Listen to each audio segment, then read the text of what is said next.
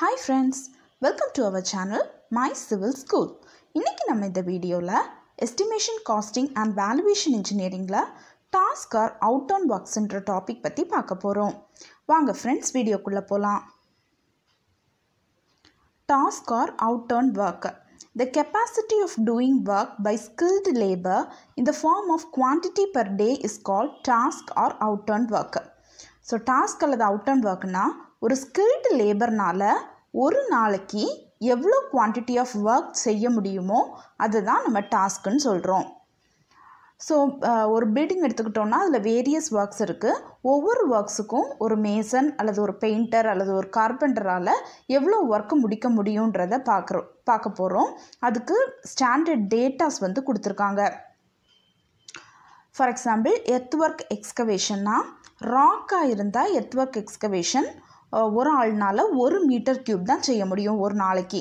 Next heart சாயிலுக்கு 2 metre cube, ordinary சாயிலுக்கு 3 metre cube, and then sand filling in plinth 4 metre cube. So இந்த 4 வேல்யூஸை நீங்கள் ஈஸியாக remember பண்ணிக்கலாம். Earth work excavation ராக்காக இருந்தால் 1 metre cube, next heart soil 2 metre cube, ordinary soil 3 metre cube, sand filling 4 metre cube. Next brick work. Brick work in lime or cement mortar foundation அல்லது plinth level 1.25 meter cube per mason. Then brick work in lime or cement mortar in superstructure 1 meter cube per mason. So இதில் மேசனால் இவ்வளோ முடிக்க முடியும். with the help of assistance Mazdoor வந்து help பண்ணால் மட்டுமே நம்ம மேசன்னால் 1.25 meter cube per day முடிக்க முடியும். Next reinforced brick work 1 meter cube. Brickwork in mud mortar in foundation and plinth level 1.5 meter cube. Brickwork in mud mortar in superstructure 1.25 meter cube. Brickwork in arches 0.55 meter cube. Brickwork in jack arches. So jack arches என்றதான் பக்கத்தில் இருக்க பிக்சரில் கொடுத்துருக்கேன் பாருங்கள். 0.55 meter cube. Next half brick partition wall 5 meter square. So இந்த value பார்த்துக்கோங்க. brick partition wall நம்ம metre ஸ்கொயரில் தான் denote பண்ணுவோம். So 5 meter square per day. Next stone work. First stone arch work 0.4 meter cube per day.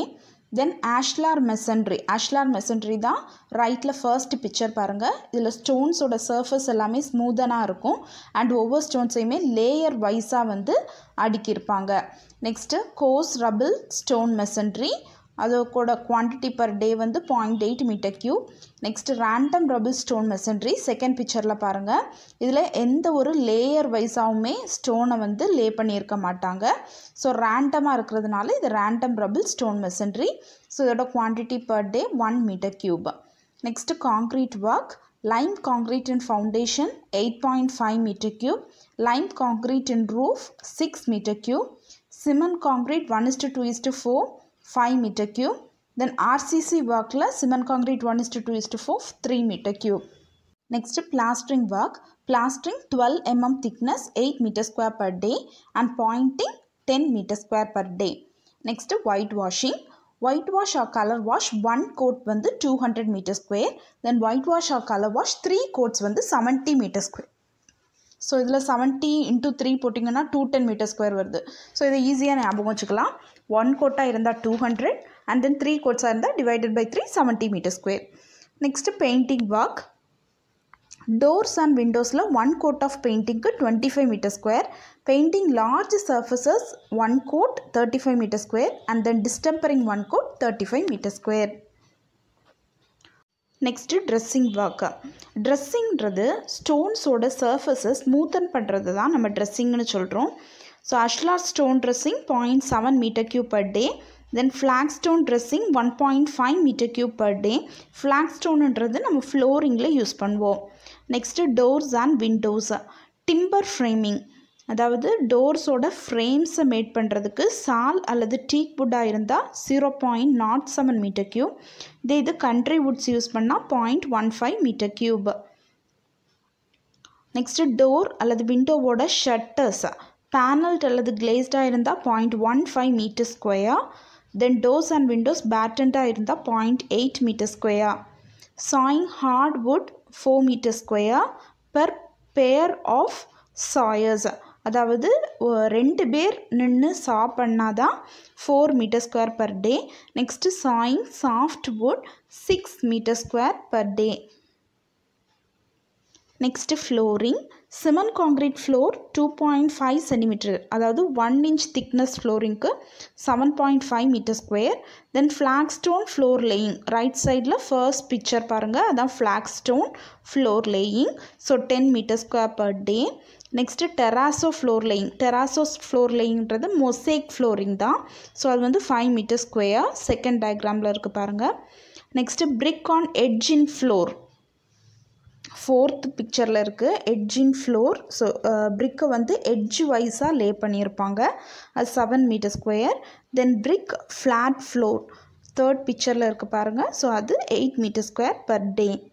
Next டைலிங், single Allahabad R Mangalore டைலிங் 6 metre square. So first பிக்சரில் இருக்குது பாருங்கள், இதான் Mangalore டைலிங்.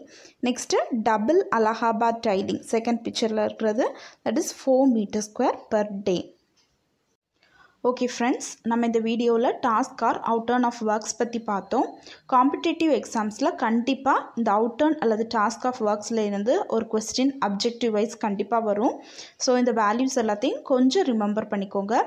Okay friends, இந்த video உங்களுக்கு யூஸ்ஃபுல்லாக இருந்தால் இந்த வீடியோவை லைக் பண்ணுங்கள், ஷேர் பண்ணுங்கள், கமெண்ட் பண்ணுங்கள், மறக்காமல் நம்ம சேனலை சப்ஸ்கிரைபும் பண்ணிவிடுங்க. நீங்கள் தர சப்போர்ட்டும் சஜஷன்ஸும் தான் இன்னும் எனக்கு நிறைய யூஸ்ஃபுல்லான வீடியோஸ் போடுறதுக்கு மோட்டிவேஷனாக இருக்கும். Okay friends, stay tuned. Thank you friends.